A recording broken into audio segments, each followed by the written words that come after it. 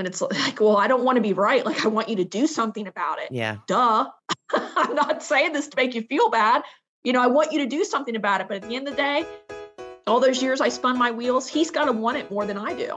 You're listening to the Nacho Kids Podcast, where we discuss all things step family related. Real stories, real people, real help. Your hosts are the creators of the Nacho Kids Method and the Nacho Kids Academy Step Family Coaching Team, Lori and David Sims. Welcome to episode 147 of the Nacho Kids Podcast. That's right. Hey, David. Oh, you sound sad. I am sad. Why are you sad? Because I got COVID brain. Last night, we were going to have hot dogs, and I looked in the refrigerator, and I said, I know I bought some. Could not find them. And then you were getting ready to go to the store, and I opened the refrigerator again, and boom, there they were, right in front of my face, like eye level in front of my face. Maybe they weren't there before. Well, I'm not going to call it brain fog. I'm going to call it brain block. Well, what was your excuse pre-COVID? David.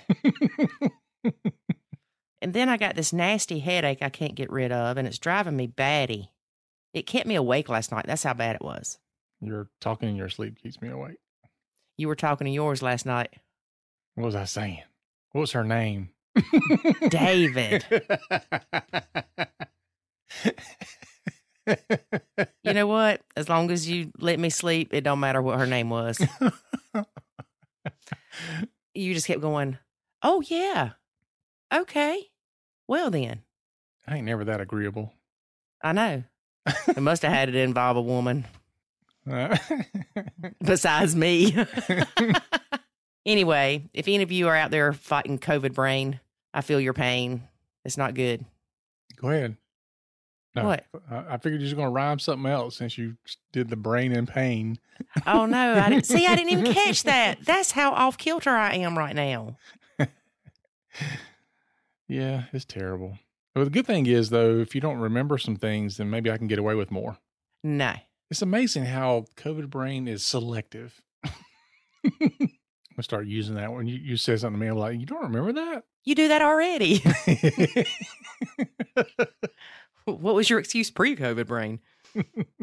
Let's announce our winner of the Nacho Kids Academy Scholarship, courtesy of Linda Dunham. Let's do it. The winner this week is Ashley M. Brrr, yay, Ashley. What is that? See, that was the drum roll after announcing. Oh, gosh. That's me hitting myself in the head, y'all. It's probably why my head hurts. Not only was the drum roll after the announcement, but it sounded like you were in the Mexican restaurant with the hat on your head. And it's your birthday. It's your birthday. Free nachos. It's your birthday. We're going to party like it's your birthday. Okay. Now that we have the winner out of the way. Okay. Check one. We are supposed to talk about chores because we started to talk about them last week and then we got sidetracked with tit for tat. Okay. Okay. So let's use you and I for an example. Okay. And don't make any smart comments about Jackson and chores. This is a hypothetical situation, okay? Well, you make it sound like Jackson and chores go in the same sentence. David, stop making my life difficult. All right. Carry on. Okay. So let's just say that I have Jackson full time, except every other weekend, which I do. And let's just say your kids came every other weekend, and that was it. Not 50-50, every other weekend. Okay. And every other weekend, I was adamant that they should do chores, including cleaning the bathroom. And I would say, but they're only here 4 days a month. Why are Right. they doing chores to clean up for all the other days when they're not here? But don't you want them to have responsibility, David? I do. So how are they going to get that responsibility if you're not going to give them responsibility 4 days a month when they're at their mom's and she doesn't require them to do chores? I'm certainly not going to make them, maids in my house when they come, because that's all they're going to remember is that every time they come to Dad's house, they got to do all these chores. It's not fair because they're not here the other days of the month. So I'm going to find some other ways to do it. And I don't think people necessarily learn how to say this. I don't know, but you're taking a long time. In certain situations when, for example, I only have them 4 days a month, I'm not going to be able to just instill responsibilities in them, making them do chores 4 days a month. It's just not going to happen. I can decide of what responsibilities I can give them and then ensure that those things get done. But I think there has to be a balance between reasonable and appropriate. Well, just so you know, I agree that your kids should not have to clean up a bathroom on every other weekend that they don't even use, really. Mm-hmm. Now, granted, they would use it on their weekend. But I do think that it's your prerogative. No, I'm not going to sing that. It's your prerogative as their parent to decide if you want them to have simple chores when they are with you, like making sure that they clean up after themselves or they clean up the bathroom from toothpaste or whatever before they leave to go back to their mom's. Right. Yeah, I would expect them, again, to do what's reasonable and appropriate for that situation. Some people aren't that way, though.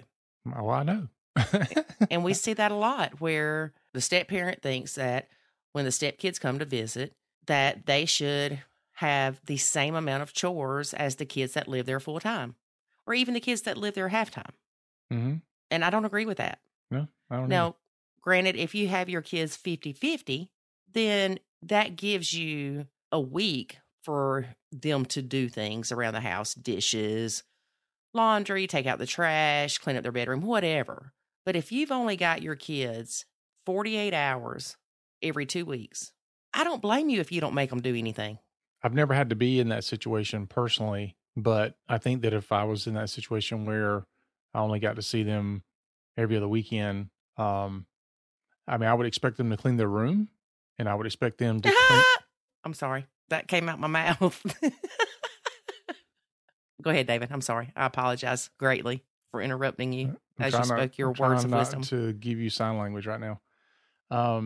I would expect them to clean up after themselves. For example, like you mentioned, if they brush their teeth and they leave water on the sink, that kind of stuff. But beyond that, no, I don't think it's reasonable to expect any more than that. Right. And you know what? If they don't do it, then I'll go in there and do it. That's what you should do. And if you choose not to make them have to do anything, then you should clean up after your own kids. Yeah. And quite frankly, that's probably what it would end up happening. I would just enjoy them for the 2 days over here. And when they're gone, I would go in and I would clean the bathroom mess they made. And I would probably even straighten their rooms up. Would you expect your wife, the stepmother, to do that? No, I would not. It's my responsibility. Look at you, good husband of the minute. Of the minute. But yeah, I would want them to clean their room up, but honestly, if they didn't do it, I'd go do it. I know that. Right. What are you going to do? How are you going to punish them the next time they come back in 2 weeks? Not let them. No, I'm going to call their mom and I'm going to say, you punish them while they're at your house. Well, some parents actually have a co-parenting relationship where it's like that. And they can do that, but they are very few and far between. You might not be listening to this podcast if that's you. Yeah, that's true. You're off jumping your rainbows with your unicorns. Could you imagine my ex calling me and saying, I want you to punish? Well, first of all, she wouldn't punish them anyway, but if she would have called and said, I want you to punish the kids because they did something I didn't agree with. Well, no, she tried to get you to punish them. She would call you and tell you needed to talk to them because they were misbehaving. She wouldn't even talk to them. Oh, she would call me and so is, talking back to me or not doing whatever. And I can't do anything with him. I need you to talk to him. And I'm like, this is your time. Learn how to parent. Now, I would certainly talk to them about the expectations of being, shall we say, respectful. Yes. Respectful to their mother. But I can't really honestly say that there wasn't a part of me inside that was going,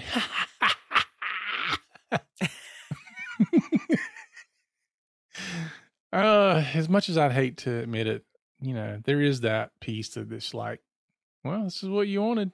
Deal with it. Suck it up, buttercup. That's evil David, y'all. He comes out occasionally. So the whole point about the chores is even if you have stepkids and bio kids and ours kids, whoever the parent is or the parents are, you get to decide what those chores are. Mm-hmm. It's not a bad idea to take the chores and say, okay, dishes need to be done every night. Vacuuming needs to be done twice a week. Whatever. Make your list and split it between the adults in the home. And the adults can either make sure it happens or they can assign those chores to their kids. That's a good idea. It is. Yeah. I mean, that's kind of what I do in business. I'm like, here's what needs to be done. I'm giving it to the next person under me. I don't care who does it or how it gets done. But I'm going to hold that. As long as it's done right. Yeah. But I'm going to hold that person responsible for it or accountable for it, rather. Yeah, I think it's a great idea. The other aspect of chores is what to do when they don't get done. And we've touched on this. So some people go down the path of, well, if the chores don't get done, then the parent has to do it, which I agree with. The other aspect is that people look at it and say, well, if the chores don't get done, what's the consequence? What's the punishment? And I think step parents sometimes lean into that too much. I want to know what you're going to do. I don't want to know what you're going to punish them and how you're going to punish them and punish. And there's two problems with that. One is that there starts to be this nagging that's happening and the step parent's not going to get what they want out of that most of the time. Or if it happens and there's resentment behind it. The other aspect that I think is probably a bigger problem that people don't look at is when I create a consequence for my kids, it sounds so good when I'm thinking about it. But to implement it is a problem. Or to stick with it. Because, yeah, well, those go hand in hand. To implement it, stick with it. Because when I think of it, and I'm like, okay, if they don't clean their room, they don't get to play video games the whole weekend. 17 minutes. The whole weekend they're here. And I'm, which sounds great until I realize that because of that, they're now writing on the walls and they're doing all this other crazy stuff. Or they're just hounding me to death. Like, when am I want to play day? Let me play. Whatever the case might be. No matter, fill in the blank of what it is. But I can't stick with the punishment because it's too severe. What I should have done is said, if they don't do X, then I'm going to take their video game playing away for an hour instead of an entire weekend because I know that I can stick to an hour. It's better to delve out a consequence that you can stick with, that you can enforce, and it be small than to have a big one and you can't do it. Exactly right, David. Okay, we can move right along now. All right. I do agree with that. It is easy to go in the heat of the moment. You're on restriction for 17 months. Mm-hmm. And then 2 days later, you're like, oh my God, please go do something. Well, oftentimes, and we talk about this a lot in the academy, when you're coming up with these rules and consequences, you need to do that beforehand. I know a lot of times as a parent back in the day, I didn't have a plan of what the consequence would be.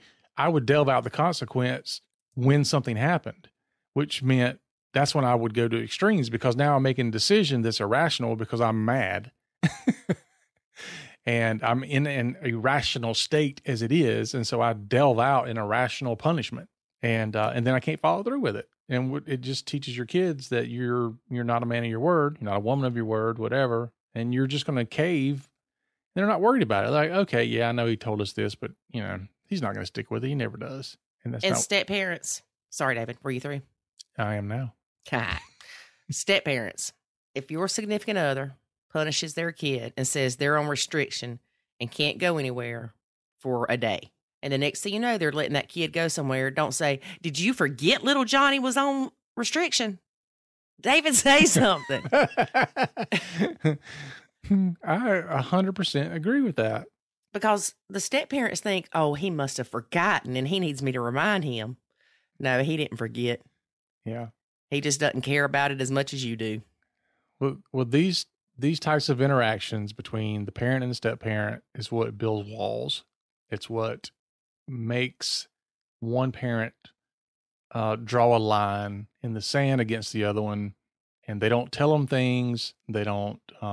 They start doing things behind their back. Sometimes there's a me against them mentality that starts to creep in. I mean, all those things happen when you feel like you need to be the step police. It just doesn't work out. It doesn't. I don't know that anybody's ever told me a time when that worked out well for them. And it's not likely you'll be the first. I like that. So I'm going to use that. Stepmom does not equal policing of the stepkids. Mm-hmm. Stepdad does not equal policing of the stepkids. That's right. That's right. All right. We hope that helps y'all with chores. And if all else fails, get a maid. Yeah. I know one thing about chores. It's a chore to do. It's a chore to do chores. Well, I mean, I know we're trying to get past the chore conversation, but even for me, I have 4 kids. Even keeping up with what they're supposed to do, who's doing it, when they're doing it, it was absolutely a chore. You want to know why sometimes parents or step-parents, well, not step-parents, but parents will just step in and go, you know what, I'm just going to do it myself. Because it's less of a burden, oftentimes. That's not always the case. It could be that, he's got a bunch of homework tonight, and I'd rather him finish his homework than get the dishes done. So I'm just going to jump in and do the dishes because they have to be done. But he also has to get this book report done that his lovely mother let him come to my house without it being done, knowing it should have been done over the weekend when she had him. Wow, that sounded like an actual thing that happened. It does. Well, something else almost sounds like an actual thing that happened. One of the kids that was supposed to do the dishes didn't and thought that, I got away with it. Until the next night, you made them do the dishes from that night and the night before. I did, didn't I? Yes, you did. See, you do remember times when I did good.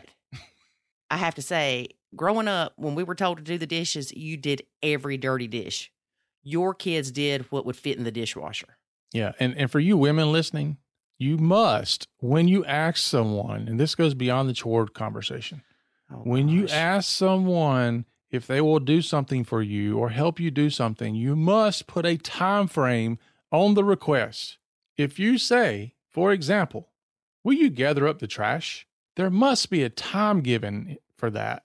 Will you gather up the trash now? Will you gather up the trash within an hour? Will you gather up the trash before the morning? Give me a time frame to work with. But when the woman, we will say, is doing 20 different things and you've asked, what can I do to help? And you say, can you bag up the trash? Is that not a given? That means now? No. Not 15 minutes after you play it on your phone. It means now. No. Why can't you just realize everything means now unless we state otherwise? That's what I'm asking. Is if everything's now, nothing's now. Everything's now unless I state otherwise. Everything's now unless you state otherwise. Mm-hmm. Because the problem with that is, in the middle of me doing something, you'll say, can you bag the trash up? And if my thought process is, well, she means now because she didn't give me any other time, I am now very frustrated with you because I'm in the middle of doing something and your rude tail just asked me to gather the trash up. Like I ain't got nothing else going on. You know what, ladies? Empty the trash yourself just like I did. It makes life much easier. I'm done with you, David Sims. Are you done with me now? Yeah, right now. You're making my COVID brain hurt. All right. Let's get to listening to the interview. First, here's a word about the Nacho Kids Academy. David, we didn't even say anything about the interview. Okay. First, here's a word about the interview. I think you got COVID brain. Okay. Our guest today is Heather. She's been blending. Oh, no, not another Heather. She's been blending for 7 years. Trigger warning, disclaimer, this episode discusses suicide. Let me say that again. Disclaimer, trigger warning, this episode discusses suicide. She has one deceased stepson and one stepson that's 27. No bio kids, but they are trying to conceive. The hardest part of her blend is guilty father syndrome. Why does she have to say guilty father syndrome? Why does she have to point it out and throw him under the bus? Who do you think she's talking about? The father. What do you want her to say? Guilty spouse syndrome? Guilty parent syndrome? It's guilty parent syndrome. Well, a lot of people refer to guilty parent syndrome as Disney dad. Is that what they do? What do you do when you have a Disney mom? You rarely hear about Disney moms. Do you not? I don't know. I have Maybe I'm in the wrong groups. Oh, yeah, you definitely had a Disney mom. Your bio kids had a Disney mom. Correct. Okay.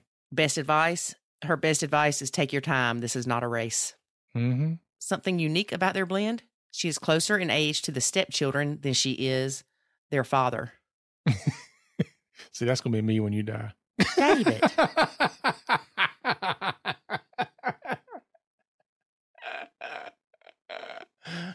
Maybe you can get Nicole, Ethan's ex. Anyway. Now?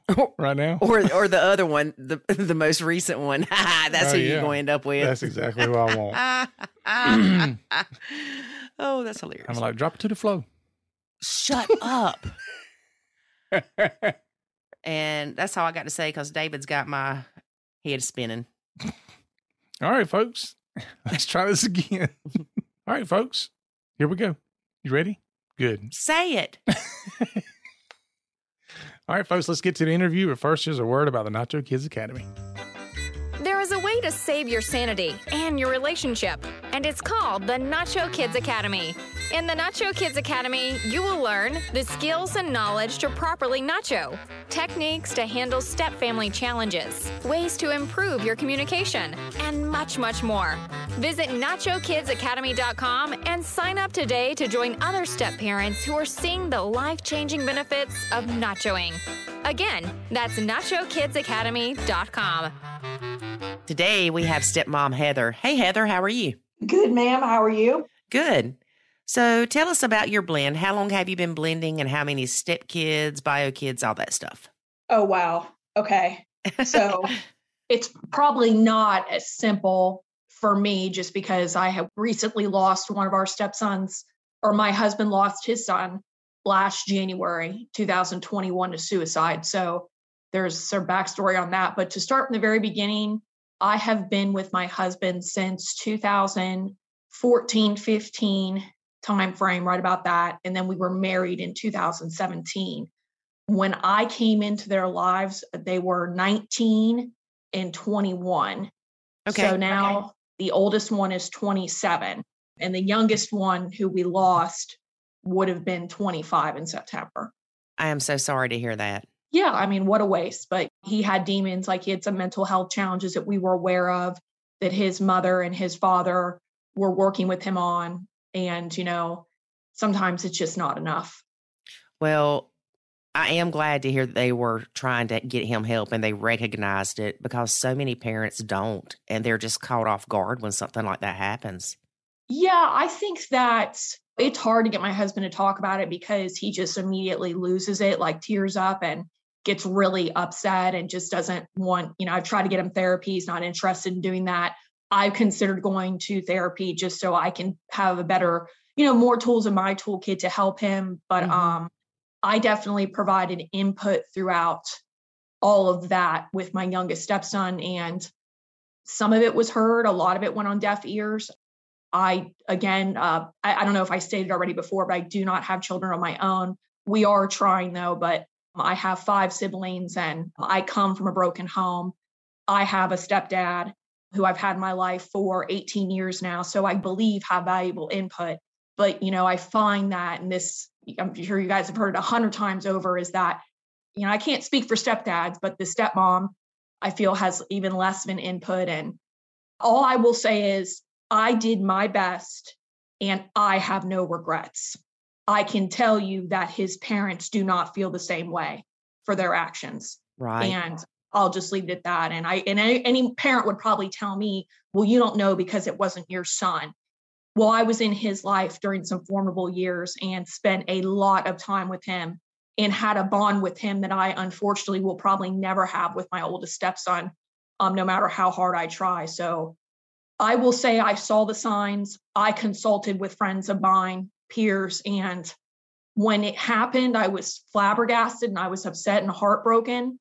but I can't sit here and tell you that I didn't know it was going to happen.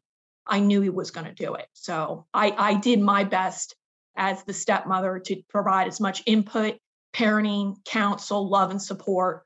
I think some of it resonated with my stepson, but it just wasn't enough. And I do not blame myself. I don't blame his mother. I don't blame his father. But it is hard being on the outside looking in, being like, this is not how I would handle it. This is not what he needs. Like, this is what he needs. But different strokes for different folks. Like, I wasn't his mom. So frankly, I don't think that anyone really cared about what I thought or how I felt or my counsel, because he wasn't my son. Right. Unfortunately, because had he had been, things would be different. I'll just say that. Like, I know how I'm going to parent when we have our own. And again, I was raised differently and comes from a broken home as well, and had a couple stepdads in his life. And our family situations are different, but people just do things differently. And, I'm not here to bag on them as parents. Like, what happened was horrible. And, I guess he just wasn't meant to be here any longer than the time that he was destined to be here. Yeah. And I'm glad that you don't have any regrets. Not one. And I hate that his parents do. But, I'm sitting here thinking about the people I know that have had kids that have committed suicide. And there have been ones that did everything possible, and it still didn't stop it, but they still have those regrets because they couldn't control it. Yeah. And that could have been the case. That's all, like hindsight 2020, coulda, shoulda, woulda. Yeah. Maybe if they would have tried my approach, he still would have done it anyways. But, you don't ever know. I unfortunately had a front row seat to it. And there were so many times, like, I would be screaming in my mind, like, this is not the way. This is not how this should be done. He needed intrusive parenting. So I'm prior and current military as well. Mm-hmm. My husband is, I'm an active reservist, but I have a civilian job as well, full time. But everyone always asks me, well, did you meet your husband in the service? They just assumed that he was in. And no, I did not. He is a civilian, but just the way he parents and the way that I parent, it's just really different. And I'm not saying his way is bad, and I'm not saying my way is better, but I just, there were times it was, please, let's go a different route. But I would bring it up and I would get screamed at or dismissed. And, at the end of the day, with the whole Nacho Kids, unfortunately, even in situations like that, you can't force anyone to do it your way. Sometimes you have to step back. Yeah. And that would probably be a good junction point for us to move on to the next thing if you wanted to. Yeah. Was there something that triggered it? Even though you knew it was coming, because a lot of times people think, well, what caused it? We knew they were, for lack of a better word, unstable, but little Johnny breaking up with his girlfriend is what the trigger was.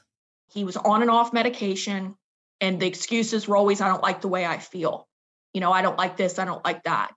And it's like, okay, well, my thing was, if you don't like it, let's just try the next one and the next one and the next one. But if no one is monitoring that, you don't know if he's on it or not. Again, going back to intrusive parenting, which I firmly believe in, if you're having, particularly this type of a challenge, like, you should just be on top of your kid. And he was in and out of school. So that was difficult to do. But again, like, coulda, shoulda, woulda. I don't blame either one of them for how they handled it. There's nothing we can do about it now. It's since passed. But so he had been in and out of school. Mm-hmm. He had bounced back and forth. His father's alumni from there. So there was a great deal of pride with him going there.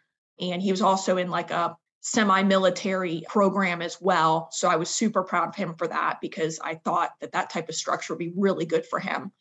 And he was about a year and a half behind, but he was on his senior year. And his grades started to get better. And I was happy for that. Like, I said, okay, well, if he's going to make good grades, like, let's start taking him on some vacations with us. Because typically we travel alone. We're adults, and his other son has a family and they're adults. And we kind of do our own thing, both on second marriages, and his kids are grown. So we do our own vacations. And, with this one, with the youngest one, I'd said, well, he's doing so good. Like, let's take him on a couple vacations with us, because we usually go all out. Mm-hmm. So we went on some vacations together. He did pretty well on those, went back to school. And in September of, the couple months before January, before it happened, he had another meltdown. I call them meltdowns, where he wasn't going to class. He was going down the street to this little like mini mart and getting alcohol and just kind of hanging out in his room and drinking by himself.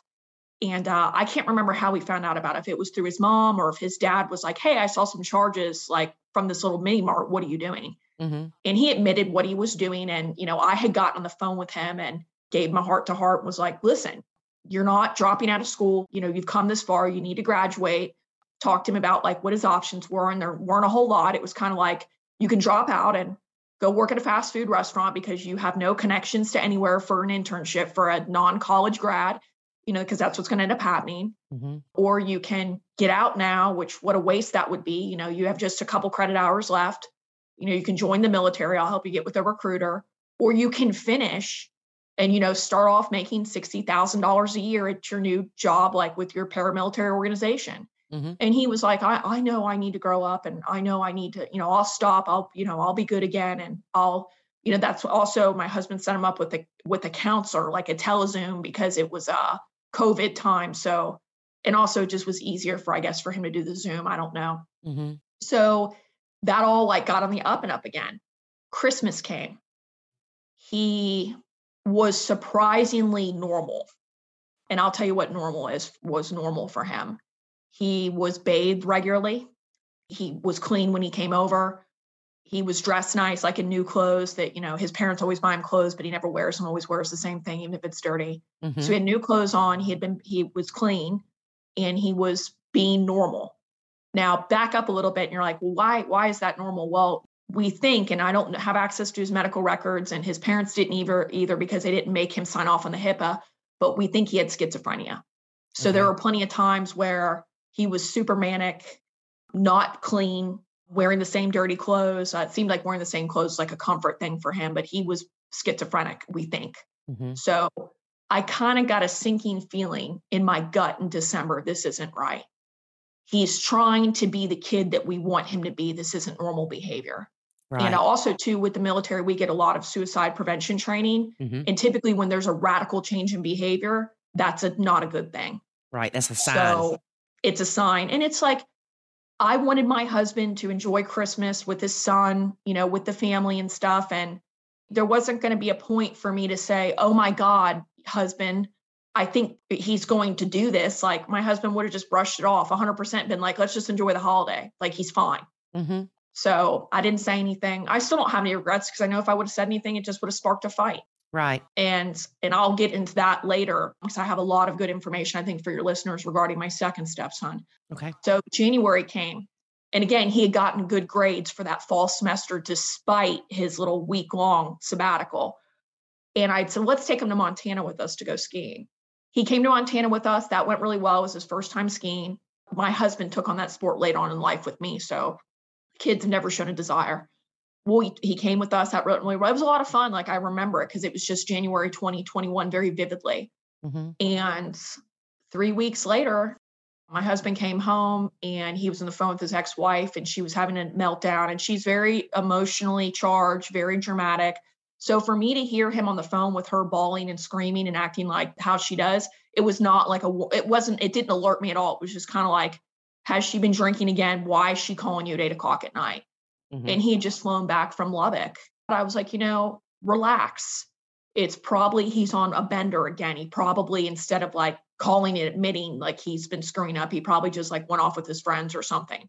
Don't worry about it. Mm-hmm. Well, the next day came and they had a search party out with all the students, and they had the police force looking for him. It was a big deal. They had helicopters and everything, and didn't find him that night. And the whole time, and again, I don't regret this. I didn't know. I didn't have a feeling. Mm-hmm. Or maybe I was just ignoring my instincts, but I was like, just relax. He's done. And my husband's argument was he's never just disappeared. And I said, I know he's never just disappeared, but some of the antics he's pulled have been pretty like catastrophic. Packing up his stuff, leaving from school, walking off a full-time job, not coming back, like mm-hmm. for no reason other than I just didn't like it, not consulting with anybody ahead of time. Like he's done some pretty outrageous behaviors, when we all think it's going well. So then the following morning was a Friday, And my husband's like, I'm going to go to and like work with the police department. And I said, okay, honey, that's fine. Let me go into work and just like get like let my boss know. And I was like, and then I'll get on the road. I will never forget, because I worked at a warehouse at the time. I had my vest on. It's like a safety vest and jeans and boots and a t-shirt, and had a cup of coffee in my hand. And I'm walking out with my keys in my hand to go to work. And my husband calls me and he's wailing and telling me that his son's dead. And they deployed drones and they found something that looked like it was suspicious and sent up cadaver dogs. And they found my stepson hanging from a tree. Oh, gosh. So, and when somebody hangs himself, that wasn't like a cry for help. He went out into the middle of nowhere, because I went out and saw the tree that he did it from. Like, you had to have a gator to get up there because there was quicksand and mud. Like, I don't even know how he got up there to where he did, but it was a couple miles behind his school. And yeah, I mean, he absolutely had a mission in mind. And, he wanted to do it and he wanted to be by himself and he wanted to make sure it got done. And that's the sad part about it all, is that just such a waste of a life, a permanent solution to a temporary problem. Right. But obviously not in his mind. He was obviously so troubled and so distraught. And we also found in his personal belongings some diaries he had written and some of the stuff he wrote. I think some of them were draft suicide notes, to be honest with you, but some of the stuff he wrote, that person, my son, was not in his right mind. He was out of his mind. Yeah. And, it is what it is. That's where we're at with that. So you refer to him as your son? I mean, he was my son. Like, I don't care if I just had him for 5 years. He was my son. So. Yeah. And you loved him tremendously. You can tell. Yeah. I mean, I knew he was like a troubled soul, and he was kind of a little weirdo too. And I have always been a fan of the underdog, because I, in my life, have been at that at times. And I know how hard it is, how hard life can seem like it is. And, I have mental health challenges like in my immediate family. My dad suffered from it. So I get how that type of mind works. And it's like a broken record. And it seems like it's never going to get better. And obviously his was on a whole different chemical level. Schizophrenia is very predominant in males. They typically don't last past the age of 23. They usually just self-destruct. There's no cure for it. It can only be controlled by medication and intensive support from families. And it just, I thought I was going to have longer with him. I knew he was going to do what he was going to do, but I figured he would do it later on in life. And then also you'd ask me what was the trigger. I think the actual trigger is that he was about to graduate. And all of those times he yanked himself out of school or had all the excuses he had for not wanting to go back and stay at his mother's for 6 months and do nothing but work at this little sub shop down the street. He was delaying the inevitable. Like, he knew he was going to have to launch from the nest. And I think that must have scared the crap out of him to an extent. I mean, he did really well in school. And when he had a job, he always did really well with it. Very responsible, hyper-focused. And also, too, I should mention that he was in high school, late high school, diagnosed as autistic on spectrum, possible Asperger's. So I don't know if that's helpful to anybody out there, but you could tell there wasn't something right with him. But, he was just a weird kid. And I didn't judge him for that. I just tried to work with him. And he was also very much my husband's son. Like, he was his father's son, and loved spending time with him. That was his baby. So I did my best to cultivate that. Like, we had not gone on just trips recently, but he had been on a lot of camping trips with us.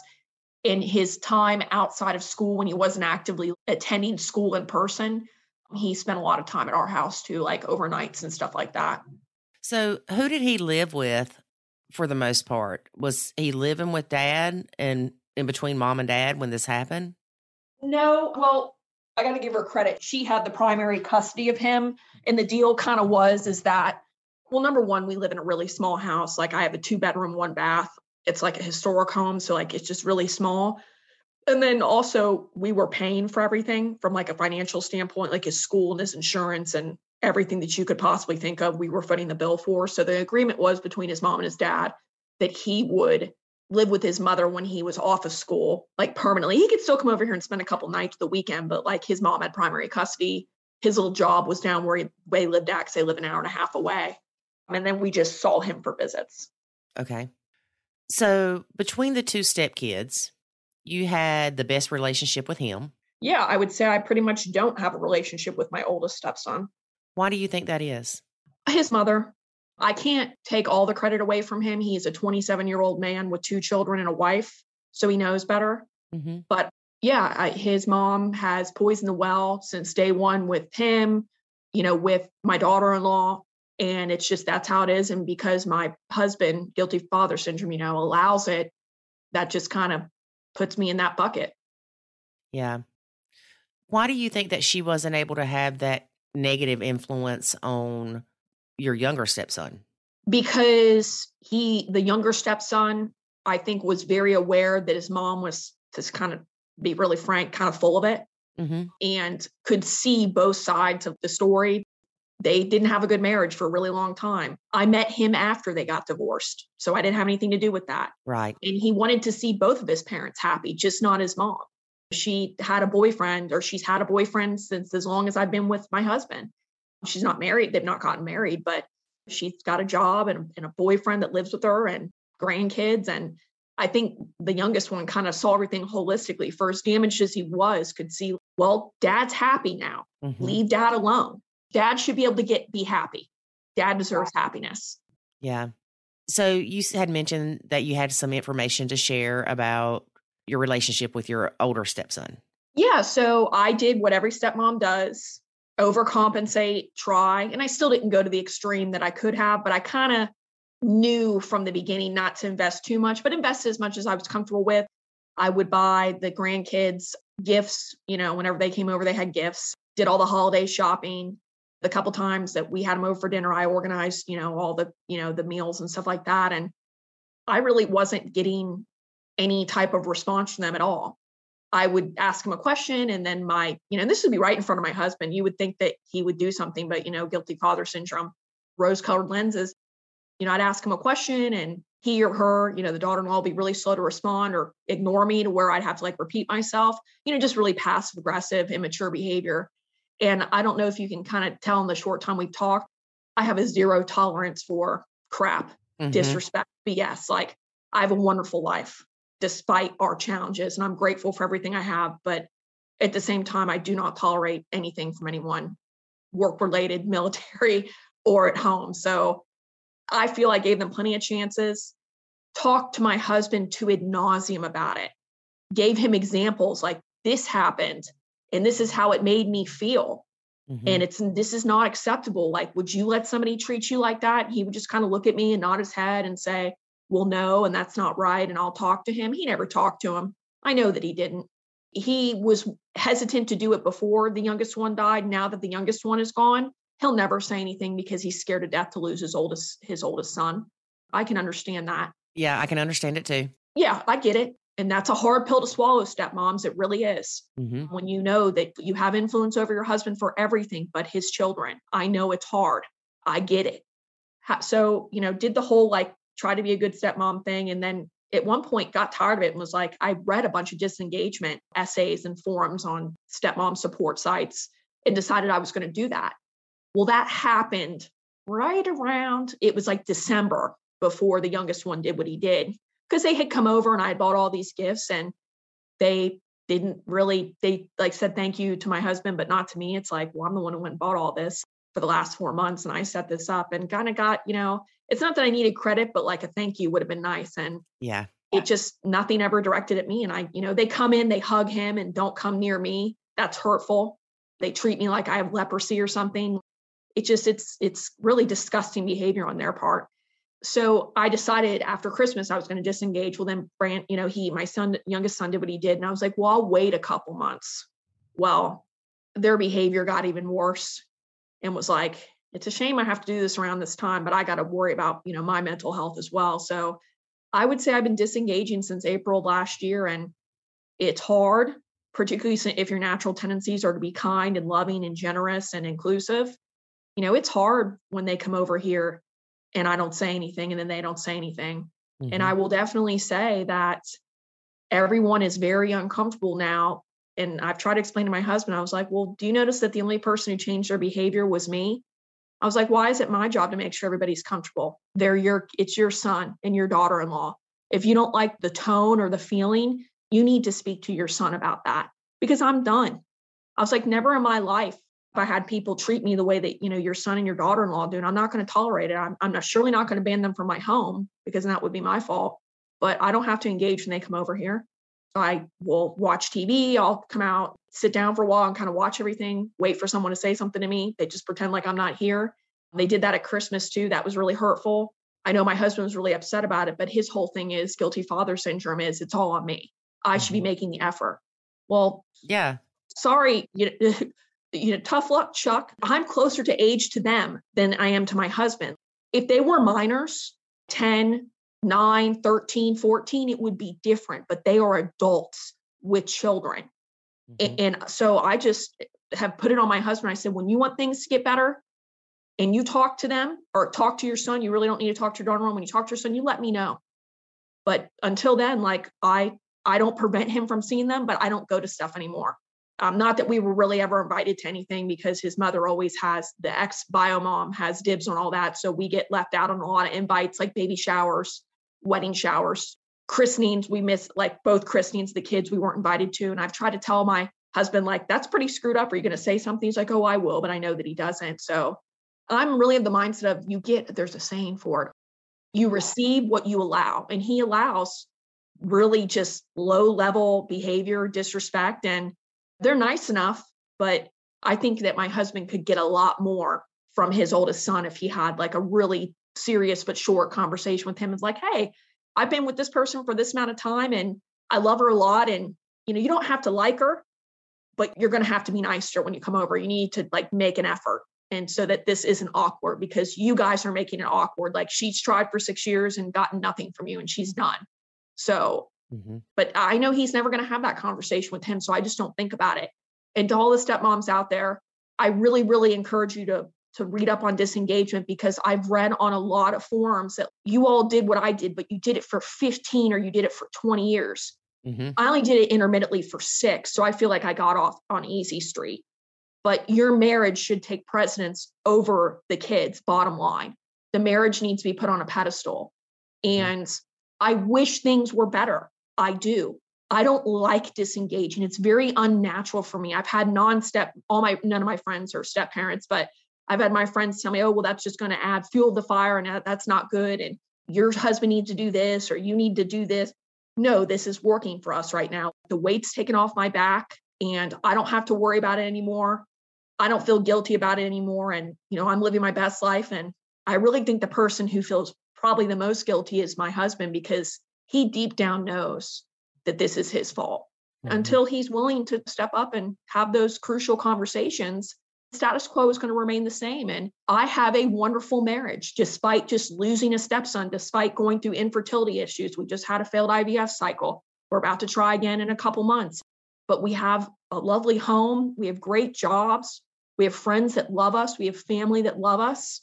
We have pets we love. We travel a lot. For shame for these women out there that let these stepkids destroy their marriages. This sounds really harsh, but I know, and let me back up a little bit. I could be wrong, but I get the distinct feeling that my oldest stepson, he doesn't care whether I'm alive or dead. Yep. And I've tried to tell my husband, I was like, do you know how that feels to have someone that close to me? Because he's close to you, so he's inherently close to me. To have to be around somebody like that or interact them, have to spend Christmas with them. I was like, it's a horrible feeling. My husband just gives me this blank stare. It's like, oh, well, that's not true. I was like, it's like talking to a wall. And I've tried to tell my husband also, he doesn't care if you're happy or not. He's a wounded, spoiled little boy, a 27-year-old brat, really, that doesn't care whether or not you're happy. Because if he cared about you being happy, he would be welcoming towards me, or at least polite. Right. At least decent. I never expected them to call me mom or anything, but for Christ's sakes, I really thought I would get baseline respect, like, hello, how are you? How's your job? how's the dog? How was your duty, military duty? And that was a mistake. That was a mistake. And a lot of stepmoms out there expected very baseline and didn't get it. And they let it erode at their marriage. And I'm telling you, ladies, it's not worth it because, eventually you have to hope that your husband will wake up. But if he doesn't, you just do you, Yeah. And I know that's harder said than done, particularly for stepmoms with younger children that are completely in it, with the handoff and the drop offs and all that. Like, I get it, but it's not going to be like that forever, ladies. Like it'll get better, but you have to do the disengagement, and it is hard in the beginning. Yeah, it's definitely not easy. And it's so frustrating when, and I'm not just saying that your husband's like this, but they're all like that. But when all the pressure is put on the stepmom to build that relationship with the stepkid. Well, if the stepkid can't acknowledge when the stepmom says hello, what is she supposed to do? Or when she gives them a gift and they don't say thank you or they're not appreciative, what is she supposed to do? If it hurts her feelings, continue to do it? No. I have had longer we have neighbors across the street we're pretty close with. I've talked to one of my neighbors more in one day than me and my stepson have had conversation in 6 years. Yeah. How sad is that? It's very sad. It is very sad. And I mean, has he told his dad, I just don't like her, or, anything? He just completely ignores you? I'll give you a little example. I don't know what conversations they have. I don't get that they're very deep. My husband struggles with communication, even with me. I'm overly communicated. He undercommunicates and practices avoidance. I don't like confrontation, but I will do it if I have to. And that's just the way that is. No one should like it, but if you need to do it, you should do it because that's part of being an adult. Right. But when Christmas came and they came over and I reciprocated when they gave. So when my daughter-in-law walked through the door, she said, "Merry Christmas." And I turned around very cheerfully and said, "Well, Merry Christmas to you too." And then there were no words to me the rest of the time they were here. And we had some friends over too. And that was by design. So I wouldn't be all by myself. So it was kind of like weird, but it worked. My husband kind of entertained them and I entertained the friends. And then we kind of all talked to each other at one point, but there was definitely like some awkwardness, but the awkwardness isn't because of me. Well, I guess it's blamed on me because I'm not trying anymore. I'm not putting forth the effort, but they're not doing anything differently than they were before, which was literally zero effort. So. Right. So why does it fall on you? Exactly. I guess he thinks it should fall on me because I'm an adult. Well, they are too. He is too. I 100% agree with you, Lori. Yeah. But my husband and I got into it a little bit. Everyone stayed over very late that night and there was some alcohol involved. Not anything crazy, but it was Christmas Day. Everyone was drinking and we were having a good time. And later on, and I think he was a little inebriated when he said it because it was like 2:00 in the morning. He had said to me, it may not even been that night. It may have been the next day. He was like, I was talking to stepson number 1 outside. And he said, well, go ahead and tell, he's like, I don't know why everything's so weird, something along those lines. And, tell Heather I said, Merry Christmas. And I whipped around on my husband and said, at that point, you should have said, why don't you go in the house and tell her Merry Christmas? Yeah. But you didn't. You just sat there and said, oh, I know, I'll talk to her. Like I'm sure you always do, but I don't really know because you don't tell me. Then he just, gives me that stupid blank stare. So yeah, I really, really deep down think that it's a loyalty bind to his mother, and the daughter-in-law has been around the mother like a million times over, so that well is poisoned. But I will say, I do not think that my stepson is a bad person. I think he's a brat, and I think that he's spoiled rotten because we paid for, and I'll say we, because we are married and I'm 50-50 joint holder on everything. I bring in 50% of the income. We couldn't have the house. We couldn't have the life that we have if it weren't for me. And we couldn't have the life that we have if it weren't for him.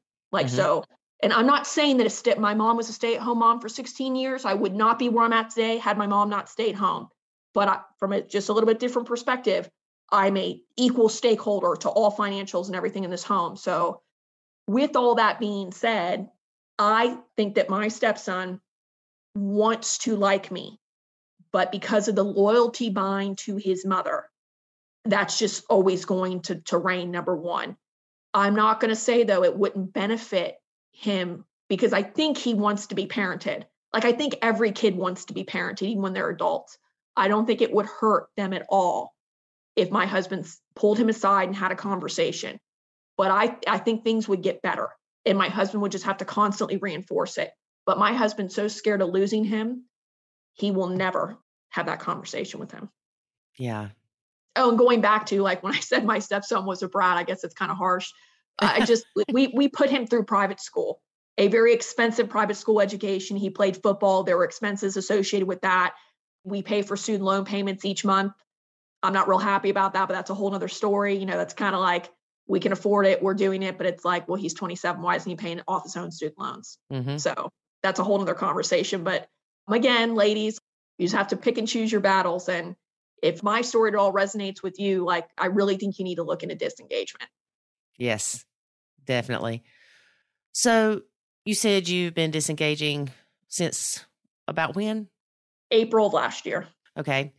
Did you see positive changes with the blend, or any changes with the blend, or just within yourself and how you felt better? I don't think that we see them enough for there to be a positive change with the blend left. I think that they know the tides have changed. And I think it's kind of like they don't know what to do now because I'm not trying. And I think they're also going to use that as an excuse to show up here even less, which I'm fine with. They live 45 minutes away. My husband has a vehicle. He can go to their house and see them every weekend if he wants to. Yeah. You know, I'm never going to stop that. And I don't ever complain about it when he spends time with them. That's another thing, ladies. Don't keep your husband from his kids. Yes. Do not keep your husband from their kids. Do not ban them from the home if you can help it. Let that relationship cultivate on its own, even if you're not included. And I know that's very hard. Yeah. And allow them to have that alone time with their kids. Even if you're around, it's okay for them to go somewhere with their kid, or for them to have conversations without you present. Yep. That's all okay. Mm-hmm. But I would say what I saw the most out of disengagement thus far is a change within myself. I stopped feeling bad and like stopped having my feelings hurt, because if you're not putting anything out there, you know, you can't really get hurt. Right. Right. I mean, there's a little pang in my heart because like I'm a giver. So anytime I would see stuff for the grandkids, like I'd pick it up, and I still see stuff. And I can't tell you, Lori, how many times I've picked up stuff and put it in my cart and then I put it back. Mm-hmm. Because why would you continue to reward bad behavior? And also I was really invested with the firstborn grandchild. And then, you know, after everything that happened, because the second grandchild kind of came around, he was born in July, and I've not even held him. And that's not because I don't want to hold him or don't want to spend time with him. The daughter-in-law just, when she comes over, really doesn't offer for anyone to hold him. But mm-hmm. With the first one, I had begged my husband numerous times, like, why don't you ever take pictures of me with the grandbaby? Like, I've asked you 100 times to do it and you never do it when they come over. And he still didn't do it. And then when the second grandbaby came, you know, that was full blown, and it started with my disengagement. It's like, well, I don't want this to be a repeat, so I'm going to have to distance myself a little bit. And it's not like she offered for me to hold the baby and I said no, but like instead of asking, I waited, and I got nothing. Right. And I'm not going to force a relationship on anybody. And then also too, by me disengaging, I want to have a relationship with my step grandkids, but it will only be a matter of time, unfortunately, that their parents' behavior will influence theirs. And I don't want to get emotionally invested in step grandkids that are going to quite possibly act like their parents. So, which is understandable. Yeah, that I'm glad, you know, and that's probably really hard for some people to hear, because it's like, oh, you know, you shouldn't blame the kids and you shouldn't do this and you shouldn't do that. Well, I'm not blaming the grandkids. It's a reality. They're little now, but they're eventually going to pick up, if this doesn't get resolved, they're going to pick up on their parents' behavior mm-hmm. and act accordingly, because monkey see, monkey do. That's just what little kids do. Right. And it's not like you would feel comfortable calling and saying, hey, can the grandkids come spend the weekend with us? Because you don't have that relationship with the bio parent. Oh, yeah. I've even talked to my husband about that. I was like, you probably don't ever ask to have the kids over because, you know, she would say no. They would say no. And he just kind of looked at me and was like, well, yeah, you're probably right. And it's like, well, I don't want to be right. Like, I want you to do something about it. Duh. Yeah. I'm not saying this to make you feel bad.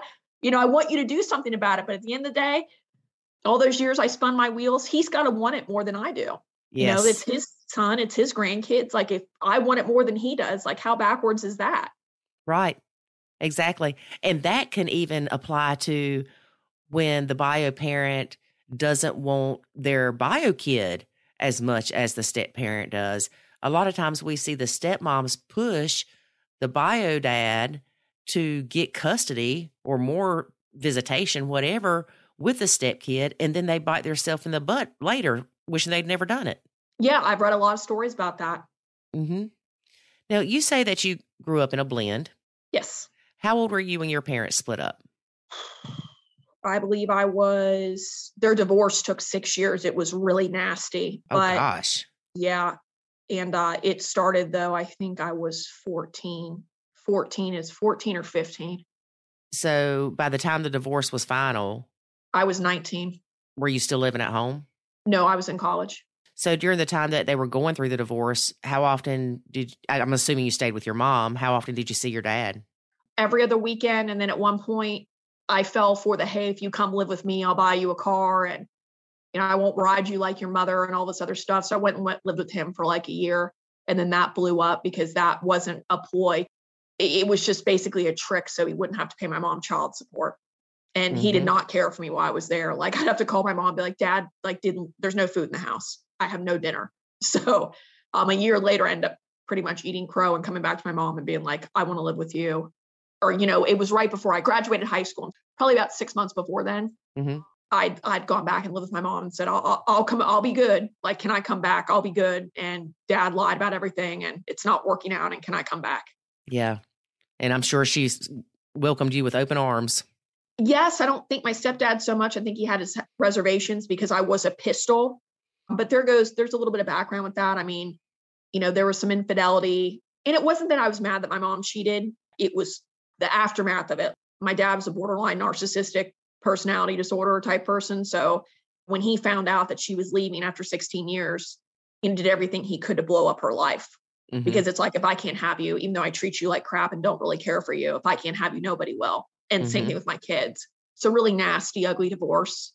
My regrets with my mom was like, well, I just wish you would have waited till you were divorced to reveal like your other suitor that you soon married after. But other than that, my biggest issue with my stepdad is that he no longer does. But at the time, I believe he had an alcohol problem. And it was kind of like, well, I don't really like the way that he treats you. Mm-hmm. I mean, not saying it was okay when Dad treated you like crap, but he was at least my dad.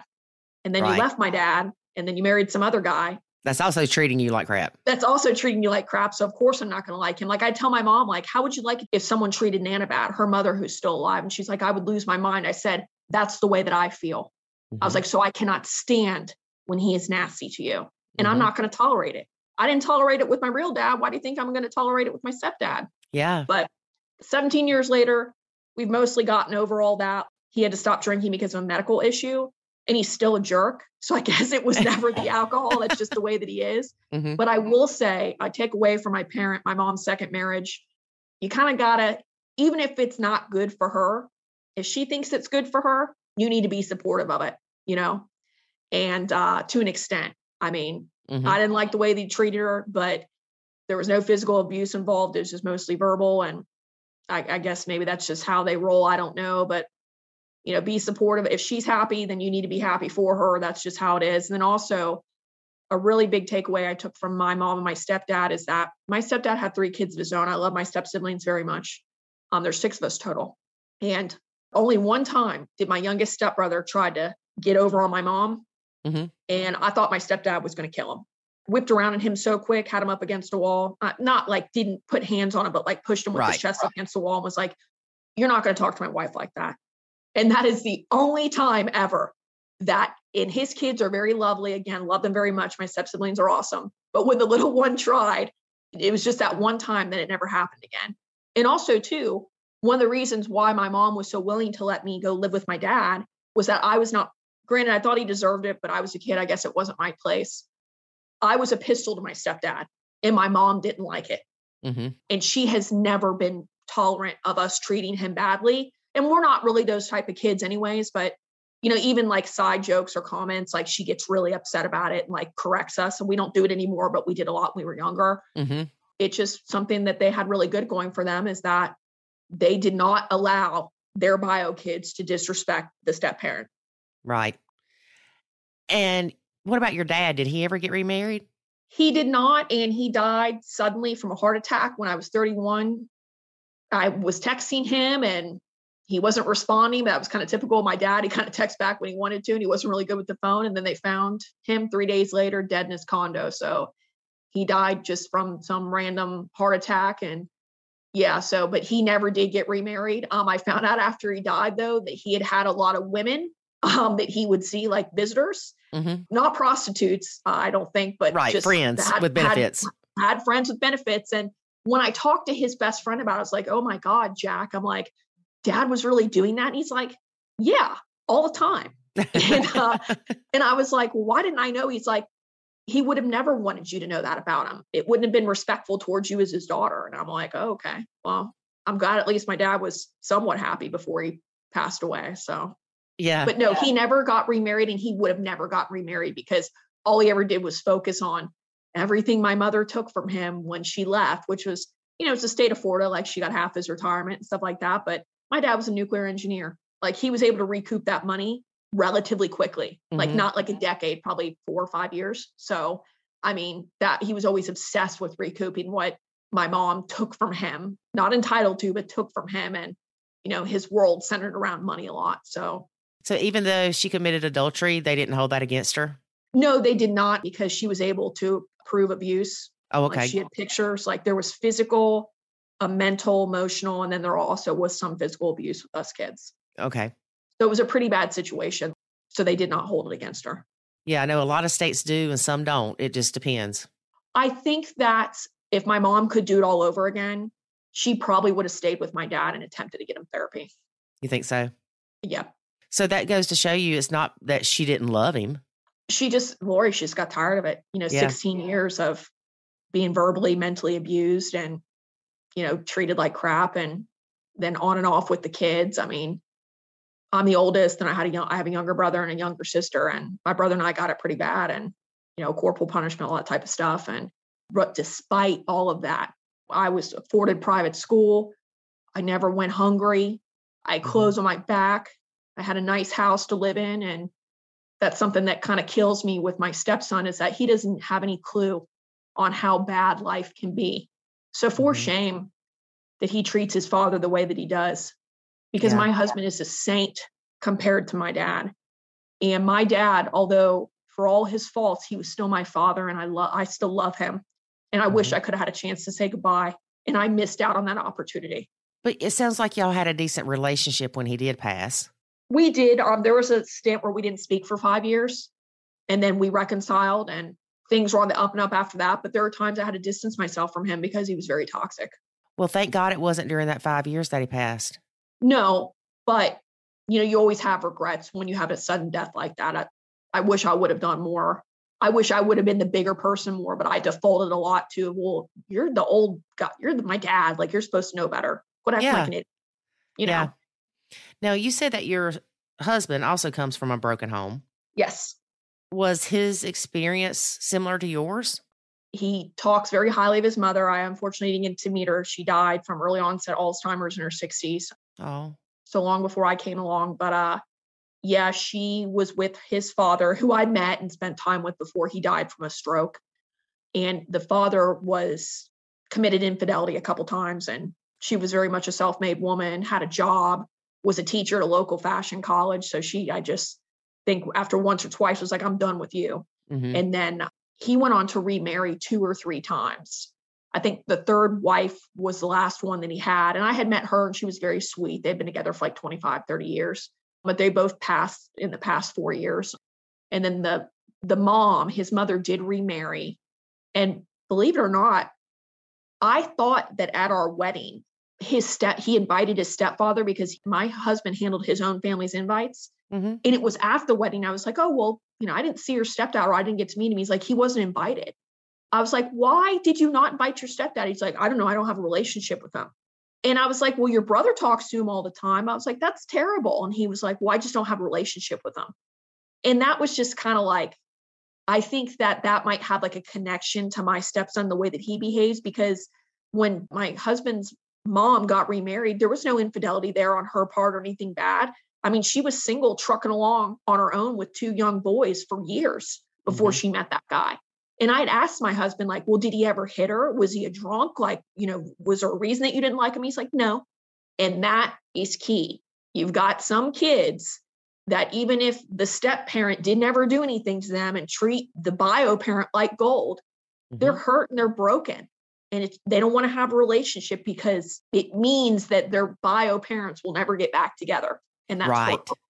Right. So I think some of that selfishness from my stepson comes innately from my husband, because he didn't treat us like he didn't, after the mom died, he didn't try to have a relationship with the stepdad at all. And I had found out the stepfather had lived like 20 minutes from us at one point. Wow. Yeah. And you've got a perfect point there. A lot of times it's not the step parent as a person that the stepkids don't like, it's what they represent. Exactly. Yeah. You said this is your second marriage. Yes. And that you and your current husband are trying to conceive. Yes. So if you have a baby next year, that baby's sibling or half sibling would be 28 years old. Yes. That is a huge gap. I know. That's crazy. You see all these older people having kids now. I'm 39, he's 53, and I'm paying the piper now, right? I married an older guy. I waited. Some of this is his fault. Some of it's my fault from what the doctors can tell us, but they really don't know why. It's just kind of one of those things. This is what happens when you wait. But Lori, if I died tomorrow, I did everything I wanted to do. I have seen the world. I have done some pretty amazing things. Unfortunately, and fortunately, because it gives you perspective, was knee deep in an actual war. I'm an OEF vet. I mean, I've had a wild ride. And this kid, that'll be it for me. Yeah. Did you not want children with your first husband? We weren't together long enough. I got married really young. Also, too, we had been together for 5 years, but married less than a year. Okay. I actually wanted an annulment, but the state of Georgia wouldn't allow it. So, it was going to take like a year. And I didn't have a year because there had been infidelity and he had his future wife pregnant. So I wanted out of that marriage as soon as possible. Well, yeah, I don't blame you at all. So I took the divorce, but I really don't even talk about it that much because it should have been an annulment. Yeah, so it just didn't even happen. Basically, yeah. And I waited a good 10 years before I got married again. So I had a lot of time to think and decide what I wanted and how it was going to work out. My husband was a lot quicker. He was divorced and we met a couple months later, and then we weren't living together. We dated long distance for like a year, but he was not single for nearly as long as I was. So I don't think he knows how to be single. Right. Yeah. So what's one piece of advice that you would give? I know you've given a lot of great advice, but if you had to break it down to the most valuable piece of advice that you feel like you could give someone going into a blend, what would that be? Going into a blend. Fresh. They don't know anything about how the relationships are going to be with the stepkids, nothing. They're dating a guy, things seem great right now, and they're planning to get married. I would really, because there were indicators, right? I would really, it's not just about what a good parent that person is. My husband is a wonderful father. That's not what it's all about. You need to look at the relationship that he has with you, with his kids, and then how that's going to look like together. Does he encourage group outings together, or he or she, because it could be a stepdad? Does he or she encourage group outings? When the kids come over, do they dote on them? Does that bio parent dote on them 100% and you're just chopped liver? If you see that type of stuff, run, because I would not get a divorce over this, but I've had to do a lot of soul searching and a lot of work on my own, and things could be a lot better than they are if my husband would do what he needed to do. So if you don't want to go through everything I'm going through, you really need to look at not just what a good parent that person is, but how they are trying to cultivate the relationship. How good are they of I don't want to say referee, but middleman. Mm-hmm. Are they a good middleman between the children and you? Because if they're not, it won't get better after you blend. It will get worse.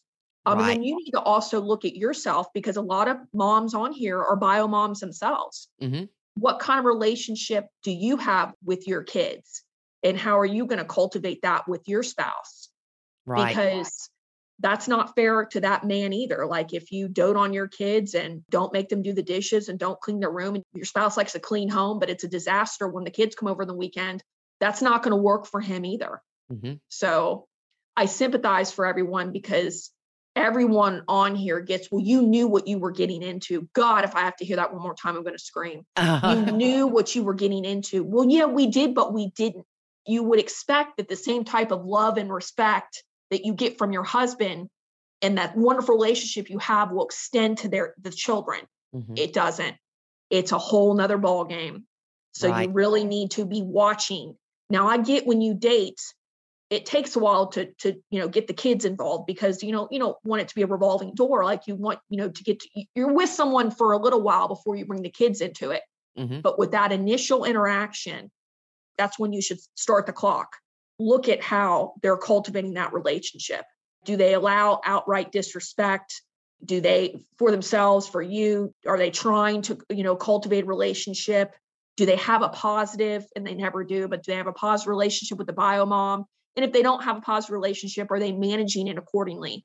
Are you getting drunk phone calls and texts on your husband's phone at midnight? I've been through that. Just watch what you're getting into. And I highly would recommend, if you're not going to go get therapy with your spouse, at least like search the forums, because those have been really helpful for me. Like there are so many women out there that are in the same position I am, and you don't feel so alone, because I felt alone. And that's how I found you, Lori. Like I love your guys' posts. They're awesome. Well, thank you. I'm glad that you found us. I am too. Like they make me smile. Even the ones that aren't like pertinent to me, like I still chuckle. Like I'm so glad they're not, at least he's not a minor, and that's another thing too, is that I never wanted to marry somebody with kids, but my excuse was they're older. They're already established. It won't be that big of a deal. It has been a challenge even when they're not minors, particularly if they live in the same state or live down the street, or you're financially supporting them in a way. All of those impact your life. Yeah, it's just a different type of challenge. Yeah, but they're still his kids. Because like when I grew up and hopped out of the nest and like didn't ever come back, I visit and stuff, but I wasn't getting checks cut to me or anyone paying for my bills, when I was 18, 19, 20, 25, 26, So you kind of assume that their upbringing will be like yours. Nope. You see parents now supporting their kids in their mid-30s. I know. So watch that, because it will not change when you come along. It will just get worse. And a lot of times we come into this and we think, oh, he only sees his kids every other weekend, and that's great. He's going to want to spend so much time with them, and his focus is going to be on them. And you know what? It should be. If he's only seeing his kids 4 days a month, there's nothing wrong with him being dedicated to them during that time. However, be careful, because that can quickly turn into he completely ignores me and acts like I don't exist when these kids are here. And that's not right. Right. That's not right. No one should feel ignored. Right. No one should feel sidelined. No one should feel uncomfortable in your own home. And I have felt all those feelings, and it sucks. Yes. It does. And there's a way for the dad, and we're using the dad here, to show his kids that attention, but not exclude you. It goes back to that guilty father syndrome, Lori. Yes. That's a tough nut to crack. It is. It is. And, if you've listened to our podcast, I've got guilty parent syndrome when it comes to my son. And there's a lot of times that he does things right before he's getting ready to go to his dad's that I choose not to fight with him about, because I don't want him to go to his dad's right after we get in a fight. Oh, yeah, because then dad's the hero. Right. I get it. And it's hard. And then a lot of my guilty parent syndrome comes from how I was treated with my mom. Mom was very strict, not very loving, we could even say mean and hateful sometimes. And I don't want my son to feel that way about me. Yeah. So going back a little bit, my husband's father was not in his life at all for like years and years and years. And they only kind of reconnected like much later on in life. My husband overcompensates because his father was never there for him. A lot of that guilty parent syndrome comes from his dad not being around. So he feels he's got to be there for everything, even the bad behavior. Yes, you're right. So it's not just as simple as guilty parent syndrome because they're afraid that the kid's going to go live with them by a mom, or they're not going to come see them, or they're not going to like them. A lot of times it has to do with our own childhood. Yeah, they're trauma triggers is what it is. You're reenacting like unresolved trauma from your childhood. Yeah, exactly. Well, Heather, it has been great having you as a guest on our podcast. I am so sorry about the losses you have experienced. And I am thankful that you had those 5 years with your stepson, because he may have felt more love from you than he ever had before. Well, thank you so much for that. And I am grateful for the 5 years that I got too. And I know that he would be so excited to have a little brother or sister. And you know what? I am of the belief that he will see that child before you do. You're making me cry. Well, I don't mean to make you cry. It's true. In my heart, I feel like that's true. I feel like that he's still a part of your life, and he's going to always be. Yeah, that's kind of how I look at it. Yeah. Well, I wish you the absolute best, and do not give up on trying to have a baby, because it will happen.